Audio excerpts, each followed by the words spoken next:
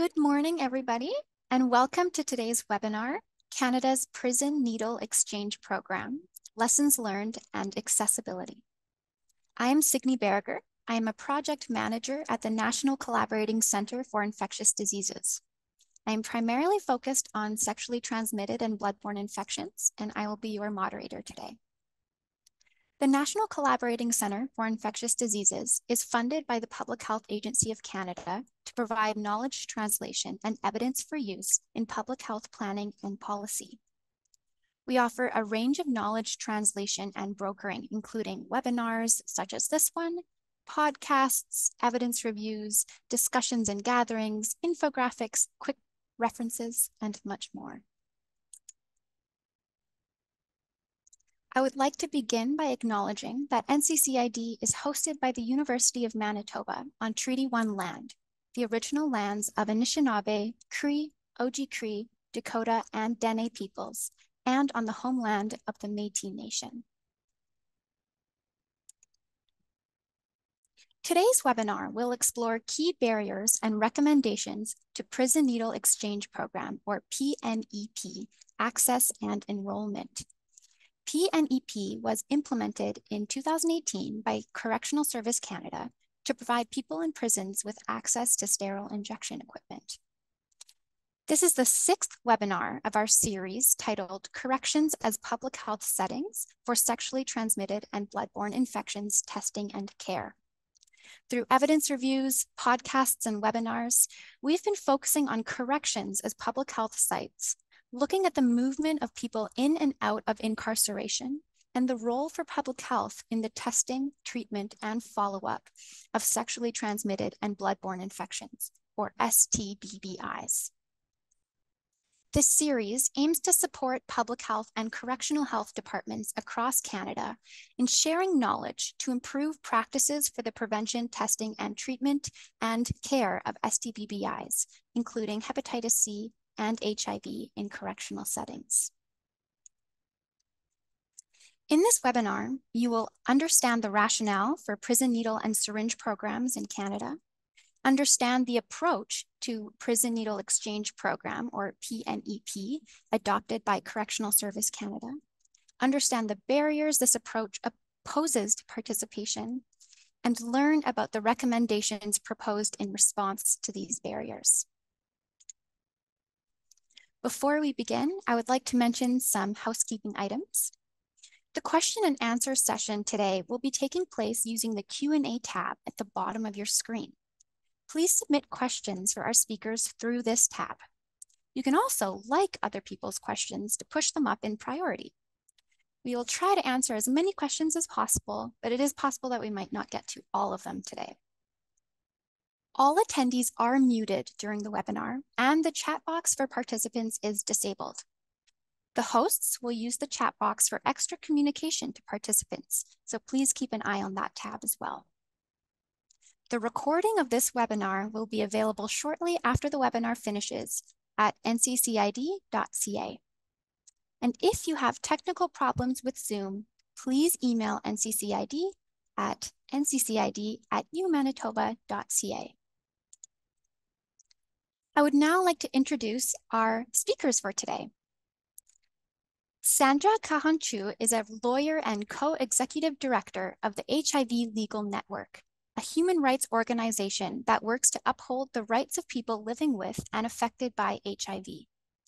She works on HIV-related human rights issues concerning prisons, drug policy, harm reduction, sex work, women, and immigration, and has helped guide the legal network's litigation in key court cases in Canada and internationally, including lawsuits challenging the Canadian government's failure to adopt prison-based needle and syringe programs and criminal laws governing sex work. Sandra was called to the bar of British Columbia in 2003. Rhiannon Thomas has been working in harm reduction in Toronto for almost 20 years in drop-ins, shelters, and community health centers, doing case management, trustee support, needle exchange, outreach, and research. She is a founding member of the Toronto Harm Reduction Alliance and a board advisor with the Women's Harm Reduction International Network. She is currently the strategic lead for the Counterfeit Harm Reduction Program at South Riverdale Community Health Center and a researcher with the University of Toronto in Toronto, Canada. I will now pass it on to our speakers. Thank you, Signe. I spoke with Rhiannon, and we're going to divide the presentation between us. Thank you to NCCID for inviting us to talk about our work around prison needle and syringe programs and our recent study that the Legal Network and Rhiannon were leading last year. So I have some slides which I'm going to share now. Hopefully they show up. Can people see my screen? Great. Okay, so we called this presentation Points of Perspective, which is the title of our report that we published last year around CSC's Prison Needle Exchange Program. I just wanted to start by saying that I am situated today in Toronto, which is Treaty 13 territory. I'm very grateful to work on this territory and to share some of our findings, which cover prison needle exchange programs across this land.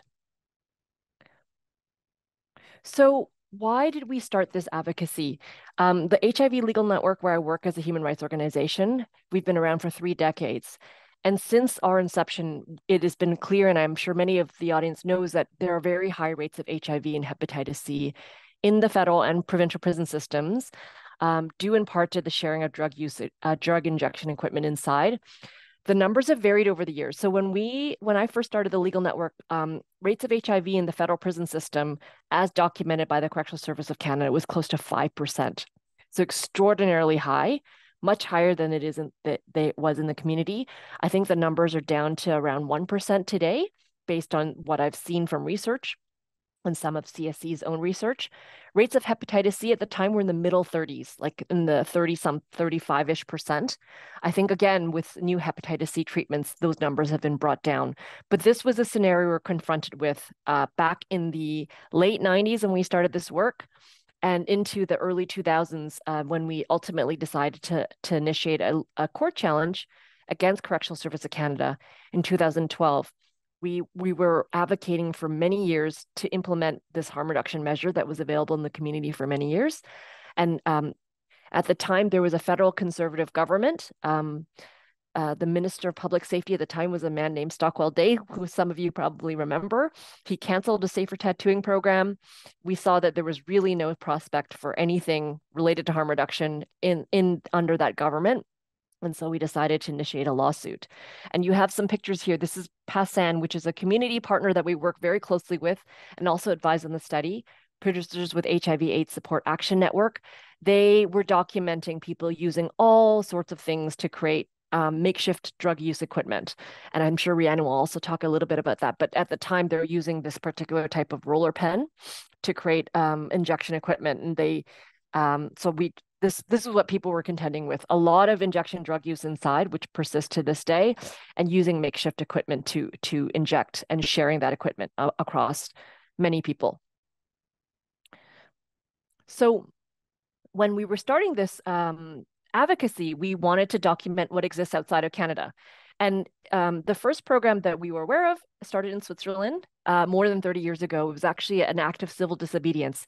There's a Swiss doctor who saw that people were sharing a lot of injection equipment, and he said this is not acceptable. People are getting HIV and hepatitis C.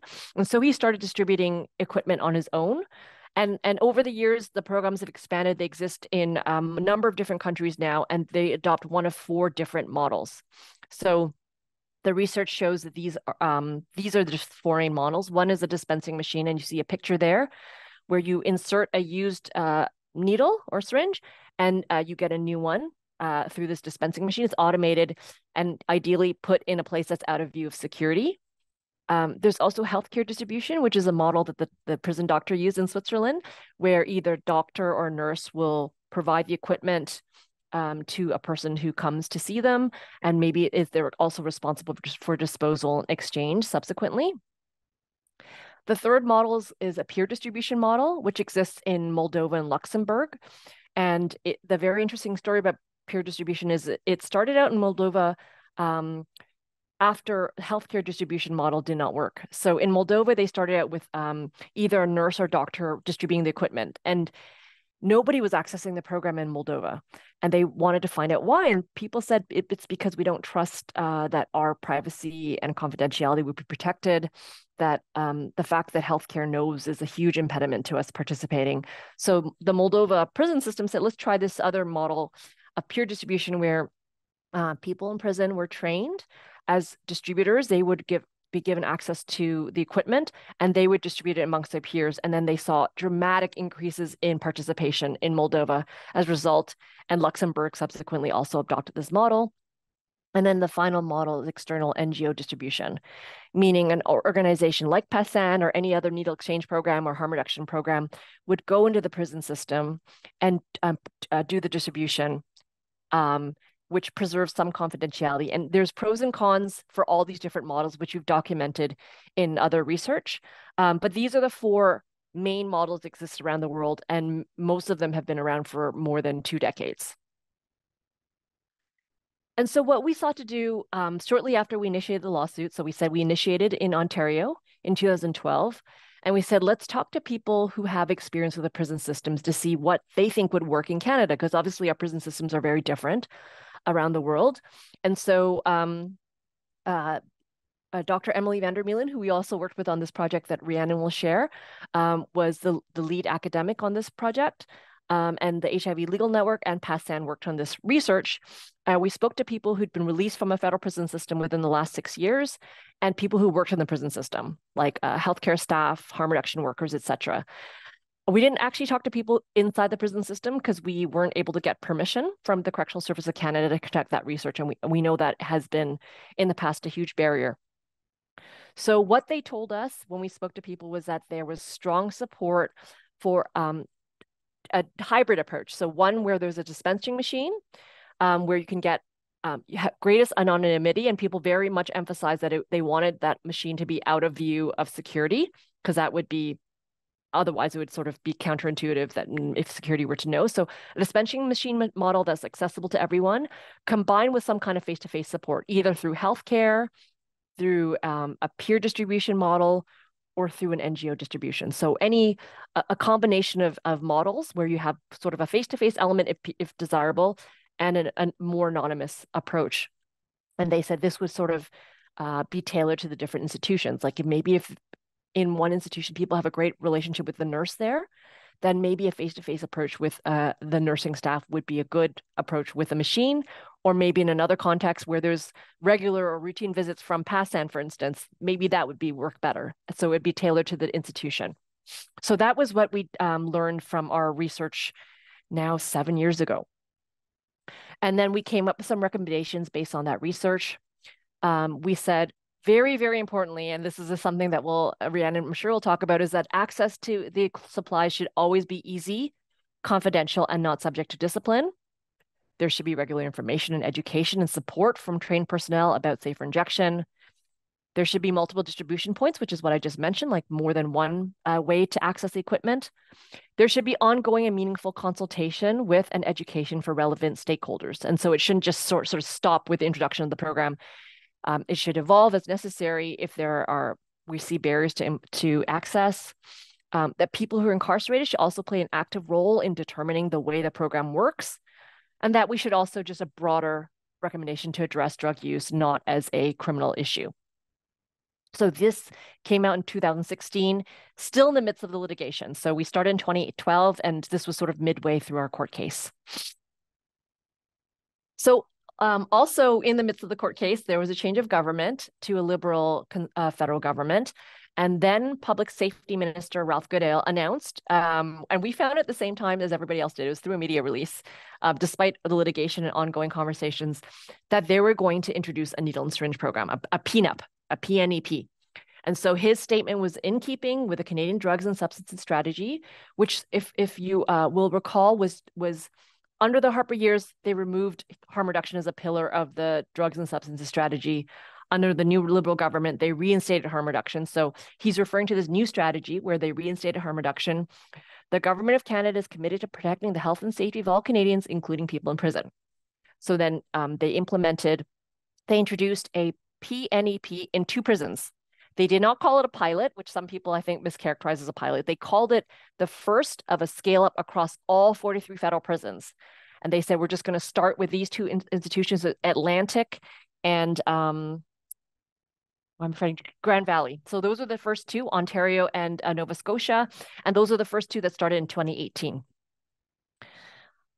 And what was the response? The key response and the biggest opposition to the program came from the Union of Canadian Correctional Officers, who really mobilized in response to the announcement from the minister and the implementation of the programs. They, as you can see from this photo, they produced a huge needle. They took it to Ottawa. They rallied from coast to coast and approached a number of members of parliament and the Minister of Public Safety to say they were opposed to the program. And their key concern was that it would pose a security threat. And so just a note on that is that from the research that's been conducted for the past 30 years, there's never been a situation where a needle from one of these programs has been used as a weapon against any staff. Never in the history of these programs, and they've been running for more than 30 years.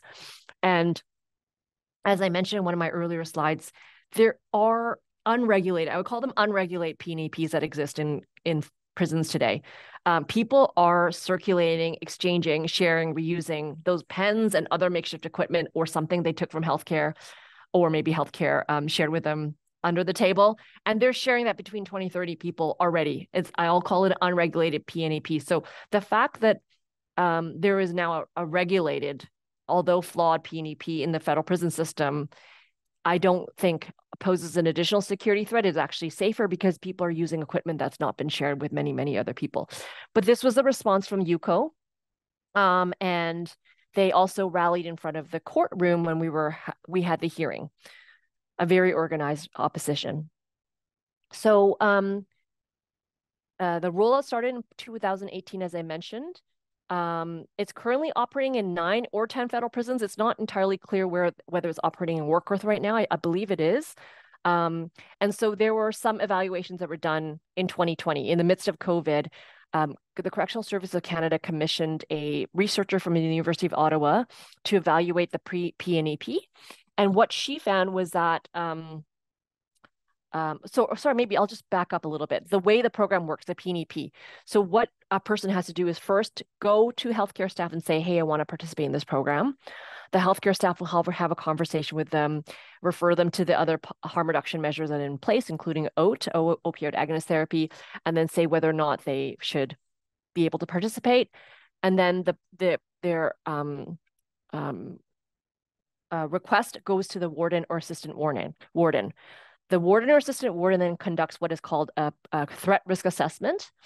And that is usually used in the context of other programming like EpiPens or pens for people who are diabetic to determine whether somebody's manageable security risk. And we've tried to do some access to information requests to find out what exactly those security threats pose. And those are often redacted. So we don't have much information about that. We've seen initially fairly high rates of refusal for participation. That's also borne out in subsequent research. But then the warden then conducts a threat risk assessment. And if the warden says yes, then you're allowed to participate in the program. If the warden says no, then you've effectively outed yourself as a person who uses drugs and wants to be in the program without being able to participate in the program. And then you have to sign a behavioral contract that says, I will abide by the conditions of the program, which includes having your kits in a visible place. So you're given a kit, it has to be placed in a visible area in your cell. And every institution has its own protocol, like depending on where you keep the kit. And that kit has to be checked at least once daily. We've seen also protocols where you are checked twice daily. So when the correctional officers are doing their rounds in the institution, you have to show your kit. And again, you're potentially outing yourself to your cellmate, to other people on the range, and obviously to security. So everyone knows. And so what the evaluation did show was that there is this confidentiality concern. It's a security-based model because the overriding reason for denial participation is security. It's not based on your healthcare needs. And the first evaluation that was done in 2020 showed that out of the 2 programs, there are 42 people who are enrolled nationally, which is quite low. given what we know about drug use inside, and Rhiannon can also speak more to that. And the latest numbers we saw were based out of an article that was reported at the International AIDS Conference, when Correctional Service of Canada indicated that at the time, and this is when the program had been rolled out already to 9 prisons, only 53 people were enrolled nationally. The programs that are currently operating, I know I think there's a question about the gender breakdown.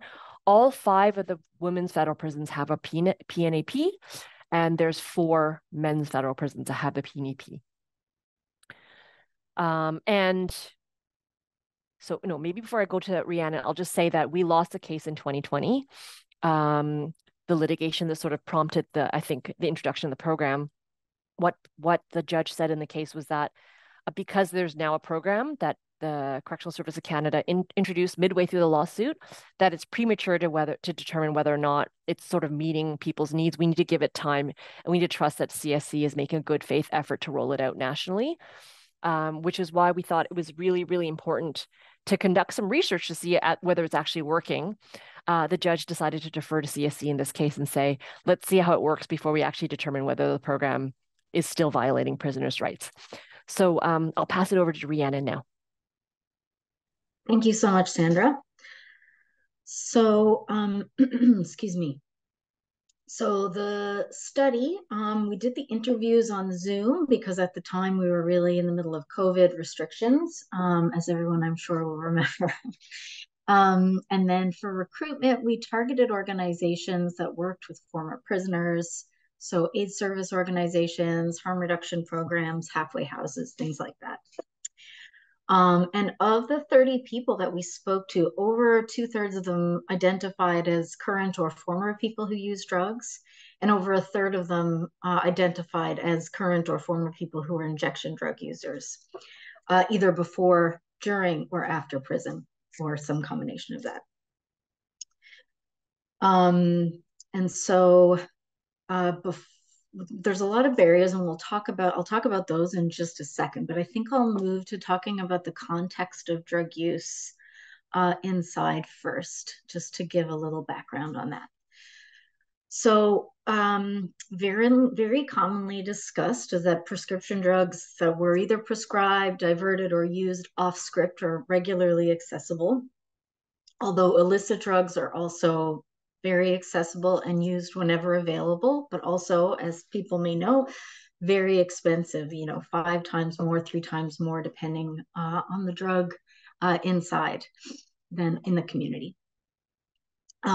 Snorting drugs is probably the easiest accessible method besides swallowing drugs, but quicker to get into your bloodstream. And many people use this method, but generally drugs are ingested by the drug and personal preference, just like in the community. So for example, powder cocaine would be snorted or injected.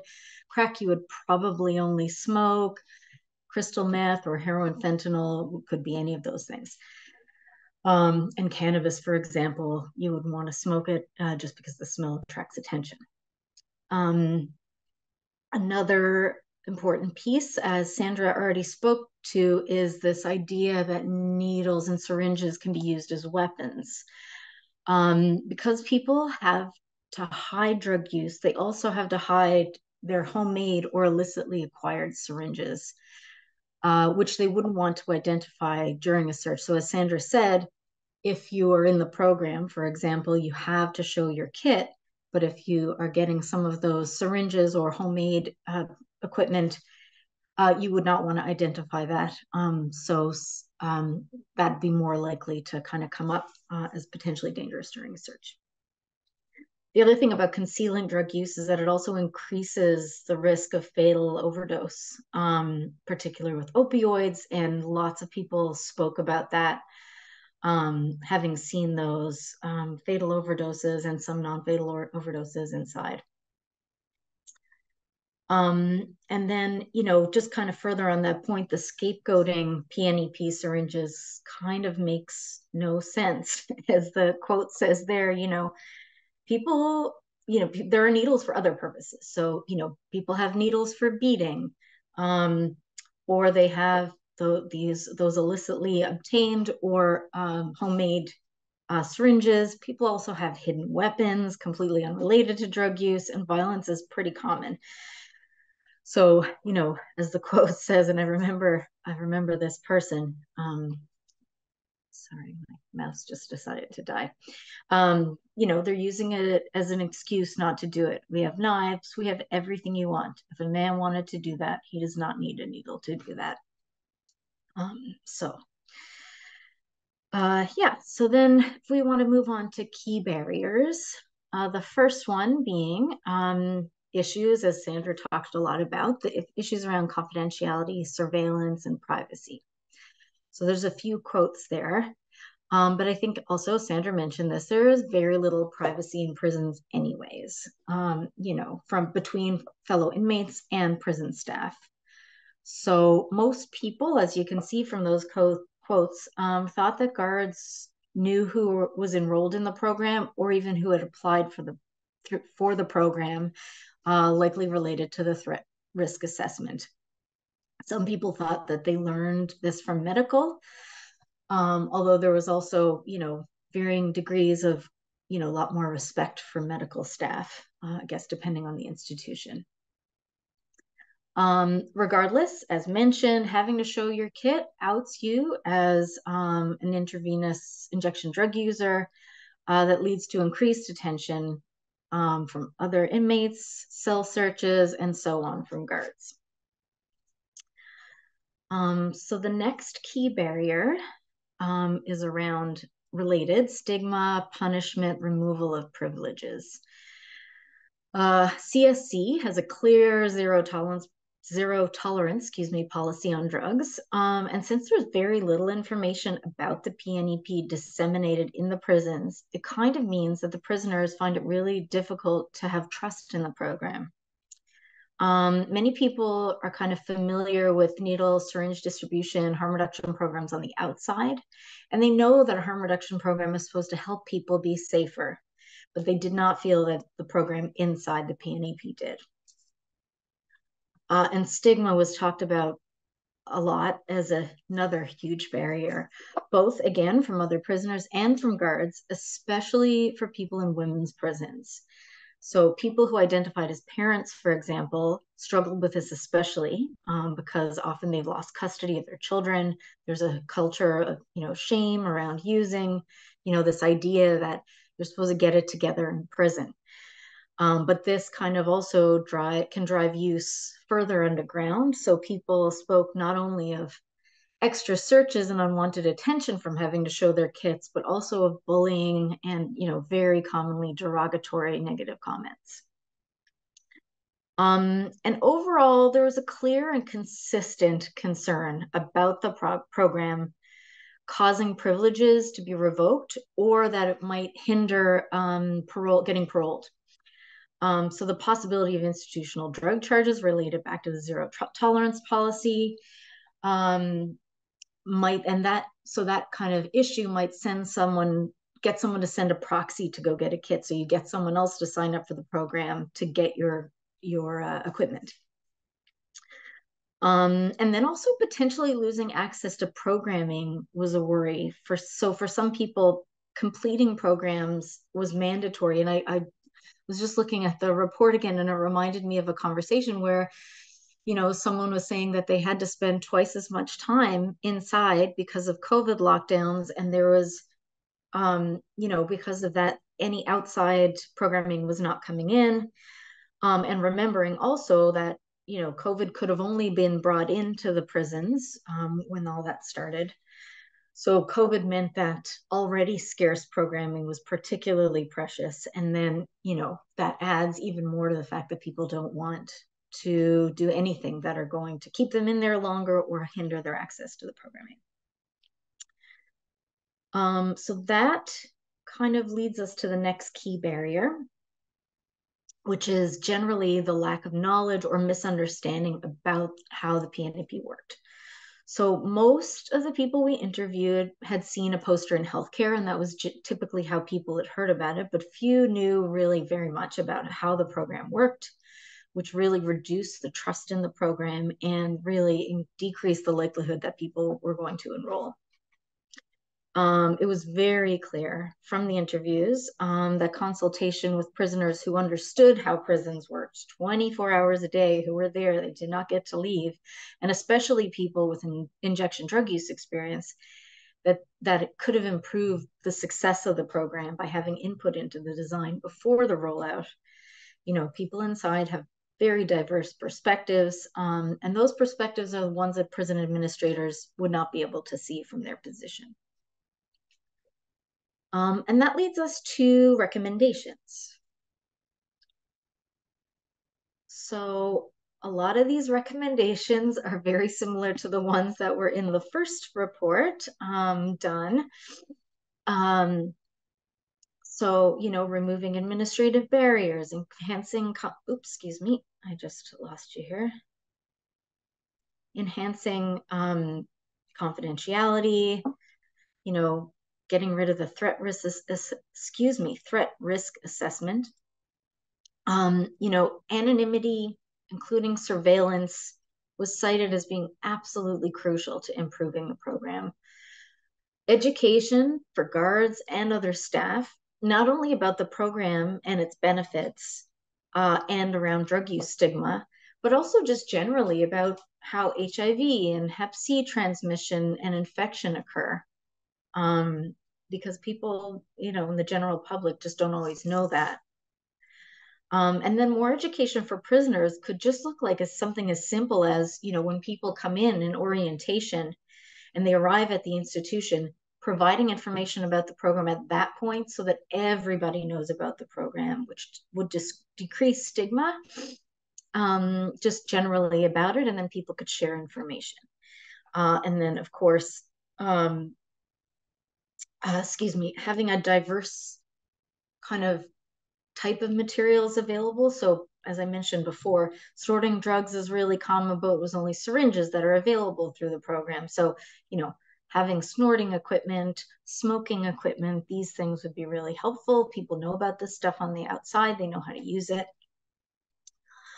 And then most importantly, again, consultation with prisoners and people who use drugs. You know, nothing about us without us is kind of a mantra, excuse me.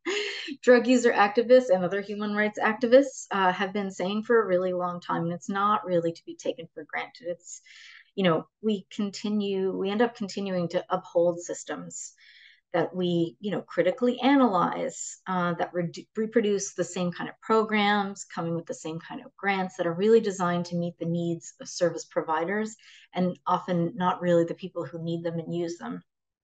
So involving the people whose lives are impacted most by HIV and Hep C from the very beginning at the inception of these projects will improve programs and research designed by default. Most recently, there is news about PNEP. So just this past October, the CBC released an article about expansion. So they had sources naming 6 federal institutions in New Brunswick, Alberta, BC, Ontario, and Quebec that are slated for consultation and potential expansion of the program, which is really great news. However, there are no plans to update the program, including, importantly, terminating the threat risk assessment, how the kits are distributed, or any of the other program designs that kind of make it inaccessible and stigmatized. So in other words, expansion absolutely needed, and with further development. Interestingly, however, as Sandra mentioned, the Union of Canadian Correctional Officers who do not support PNEP are actually in favor of OPS, so overdose prevention sites within prisons. So there are currently 2 open in Alberta and Nova Scotia, and a third, this article mentioned, in Collins Bay on its way. So in Collins Bay, they're actually in the middle of planning, consultations, and renovations. And this is particularly interesting to this research project because the interviewees, especially those who had been in the federal system for longer, talked about Collins Bay as standing out as an institution that had a lot of illicit drugs coming in and being used. So, you know, really hope that this development will work towards improving and saving lives. And finally, you know, programs in prisons need to mirror what's offered on the outside. They need to have diverse offerings, models that are designed by and for people who use drugs and who are affected by HIV and Hep C.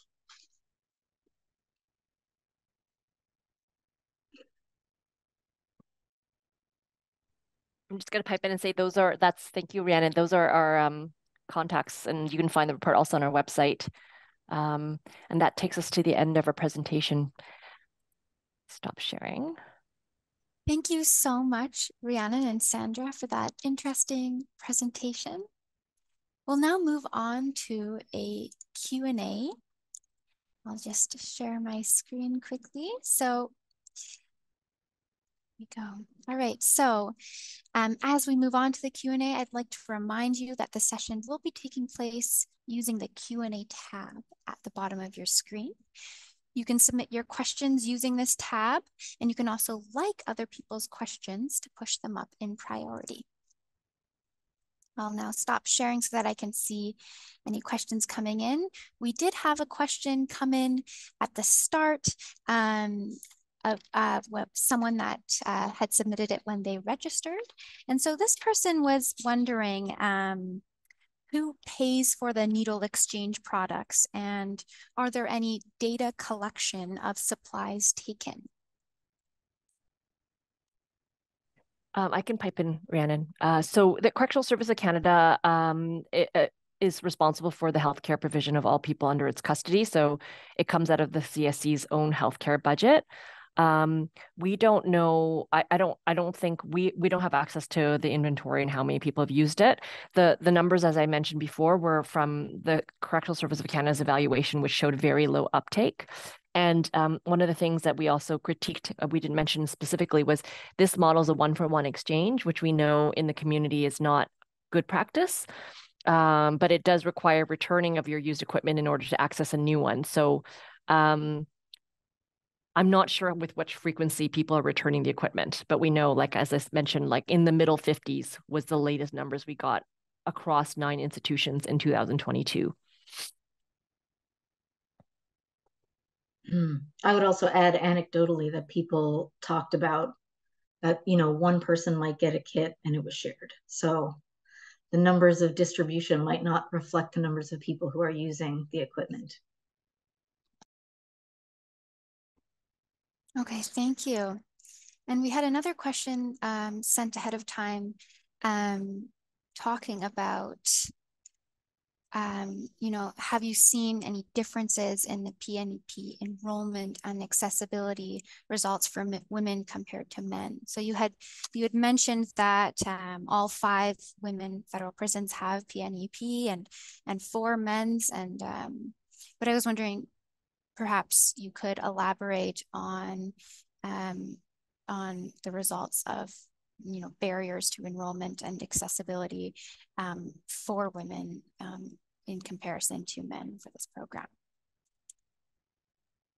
I think it's hard to say with some certainty because I'm, again, relying on CSC's evaluation, which is all we have access to, unfortunately.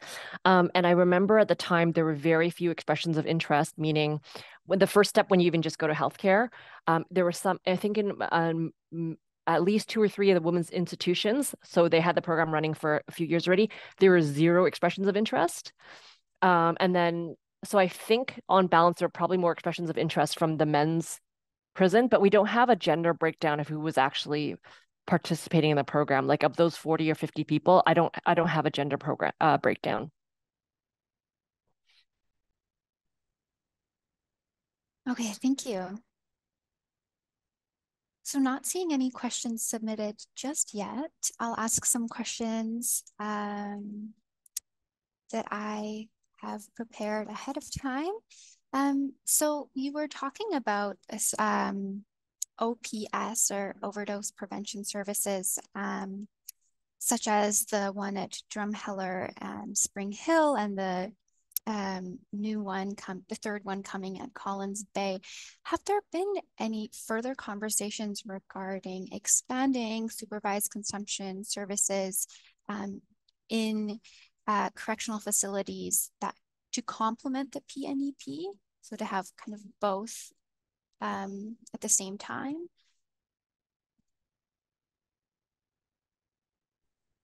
Rhiannon, jump in anytime. Maybe I'll just take this one quickly. From what we understand, it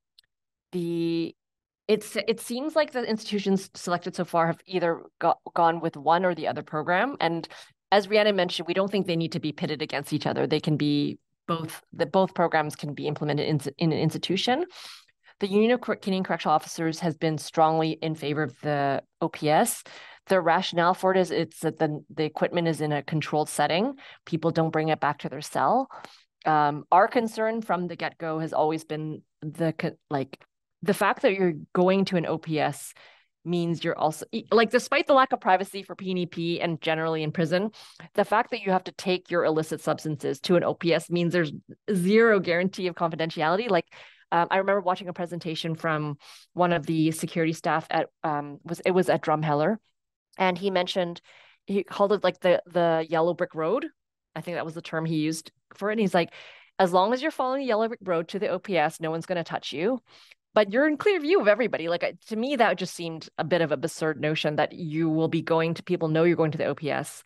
You're carrying your contraband, because all illicit substances are contraband, and then you're using in the presence of healthcare staff and then returning to your cell. So we had concerns with that, but there's clearly people, like, it's been, CSC's determined the OPS to be a success because there were, I think, hundreds of visits. That's how they documented. I don't think it's by person, but it's by the number of visits that have been received at the OPS. And there were hundreds of visits, I think, that they shared at a presentation at the AIDS conference in Montreal last summer. And so they said that's a success. And then I think the correctional officers much prefer it.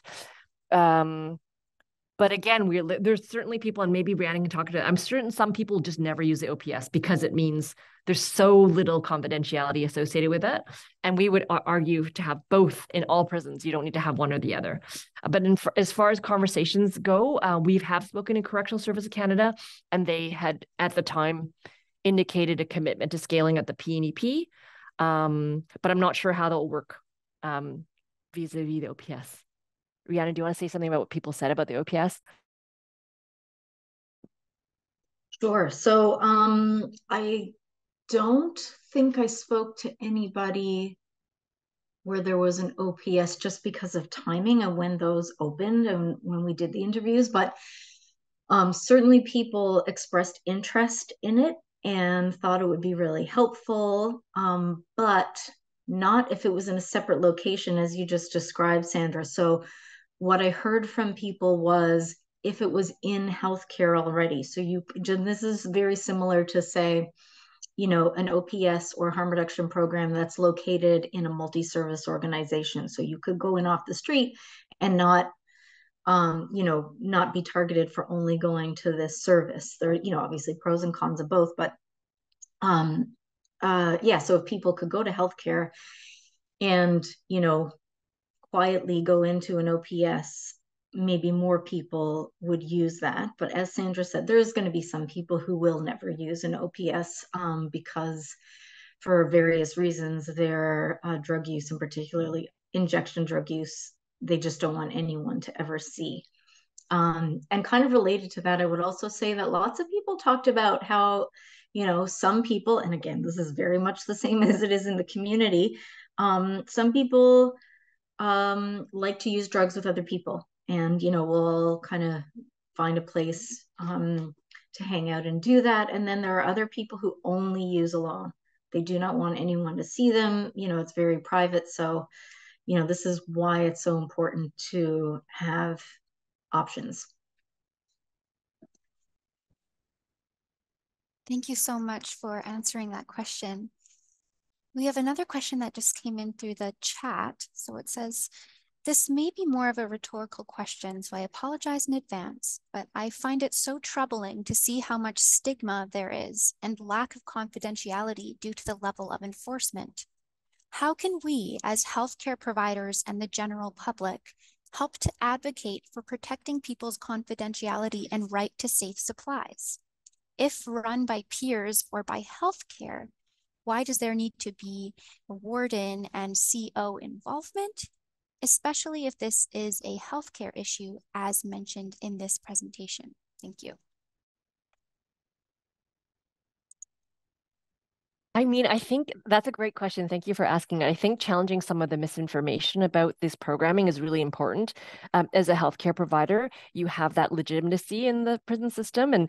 And so I know at the time, the correctional officer at the correctional union was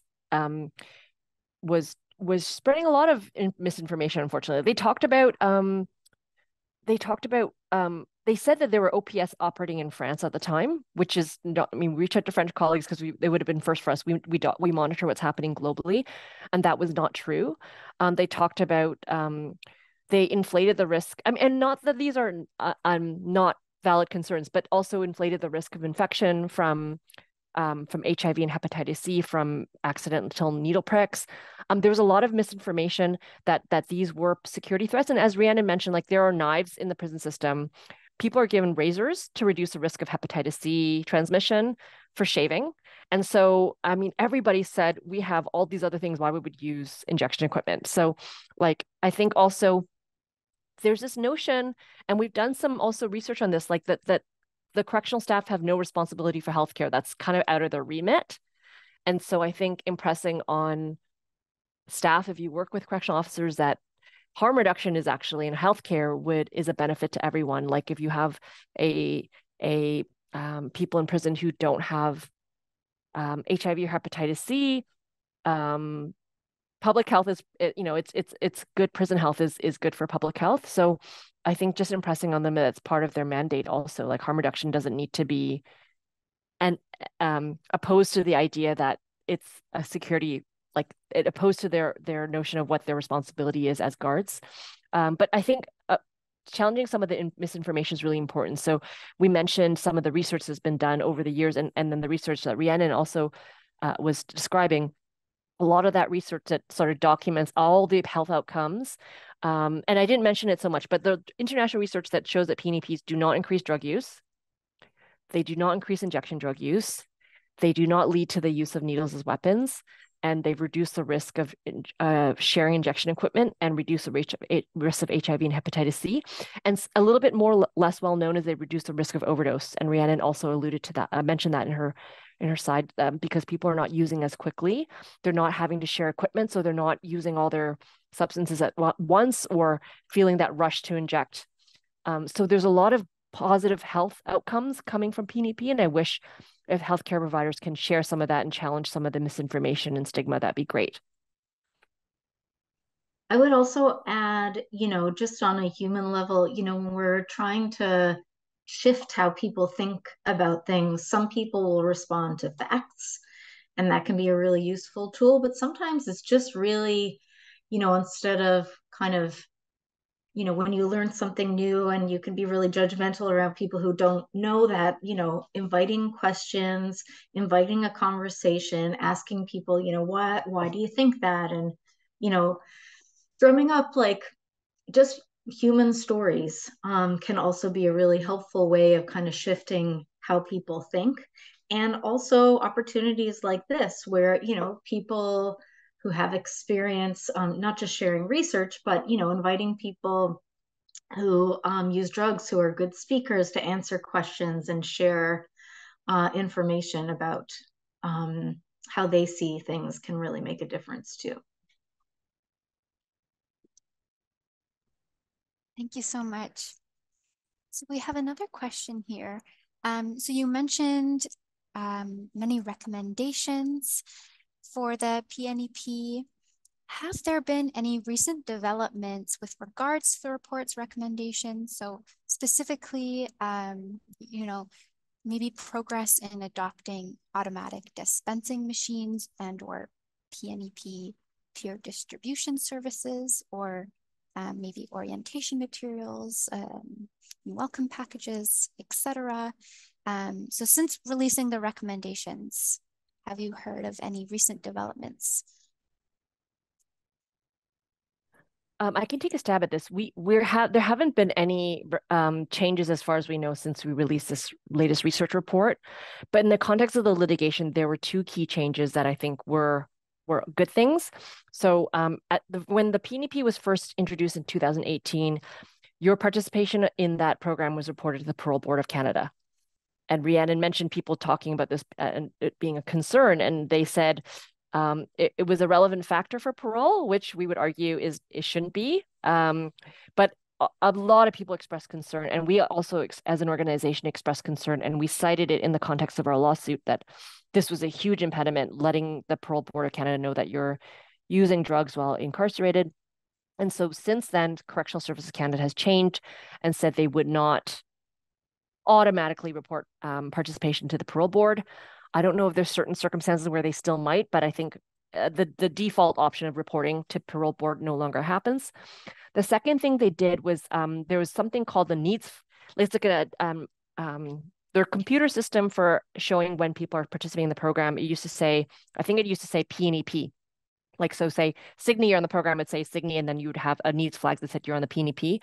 Now it's changed to just say you're accessing needle equipment or something. So you could either be using it for your EpiPen or because you have access to a needle because of diabetics or some other reason so it's not specific to the PNEP.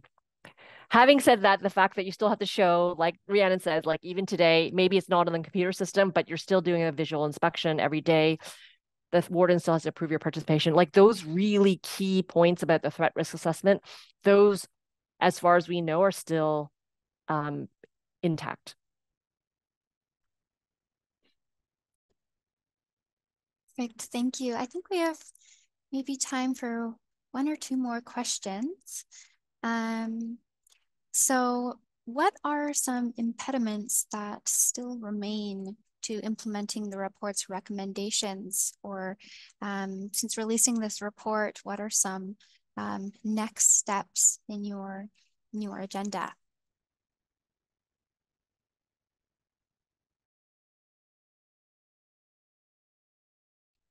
I can go, Rhiannon, can you jump in? I think the impediment really is just lack of political will. We've seen a lot of opposition, like we mentioned, from UCO. And there was even labor action. The context back in 2018 when the program was first introduced, there was job action by UCO saying it was unsafe workplace for them. So I think Correctional Services Canada is contending with like advocates like ourselves, people who believe in harm reduction and believe in the need for this program, saying you need to do better. And then you have from the other side this union who's really pushing back and say don't do it at all. And if you have to do it, the OPS is the lesser of two evils. I think that's actually the wording they use. It's the lesser of two evils. They see both of these things as evils. So it's just a lack of political will, I think, from Correctional Services Canada. Like they told us in the context of the lawsuit, they gave us a timeline, and I can't remember the specific time now, but it was all 43 prisons would have a program at the end of this set period. And it was definitely not 5 or 6 years. I can't remember the exact timeline now. So it's 2023. It's been 5 years now, and they've got them in 9 or 10 prisons. So far below what they promised at the time. And I think it's because, well, sadly, the pressure of the lawsuit isn't on them because we lost. I think if there was litigation and the judge said you have a constitutional obligation to have this program in a certain way across all the prisons, then they would have to be held to that. So there's no pressure of the litigation. There's a handful of organizations that are working on this specific issue, including ours. And I think what I think we've been prioritizing is what the judge said at the time too, was like, there's just not enough research to show it's not working. So that's why this research was so important. We got a little bit of money and we put together this research to show that these are outside of our this project.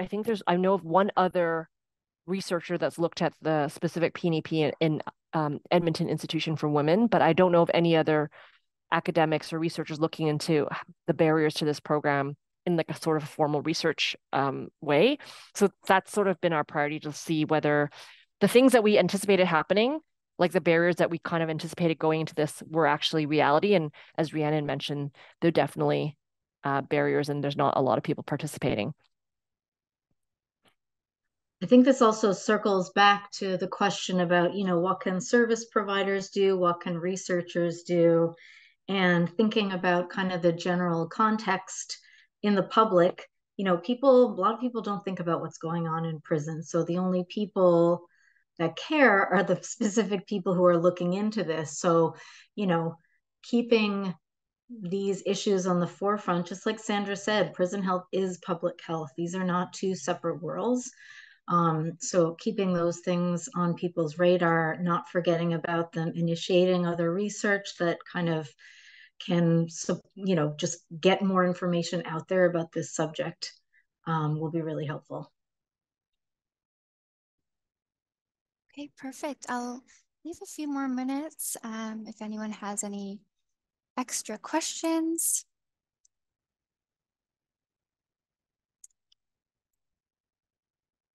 And seeing none, I will just share my screen quickly. And just give a big thank you to both of you for your presentations today. And thank you all attendees for joining us. We hope the information provided today will help you in your practice. Please fill out our short and anonymous evaluation survey, which will be emailed to you after the webinar. Your inputs, comments, and suggestions in the survey will help us plan our future webinars. The recording from today's webinar will be available on NCCID's website. Thank you, everybody, and have an excellent day.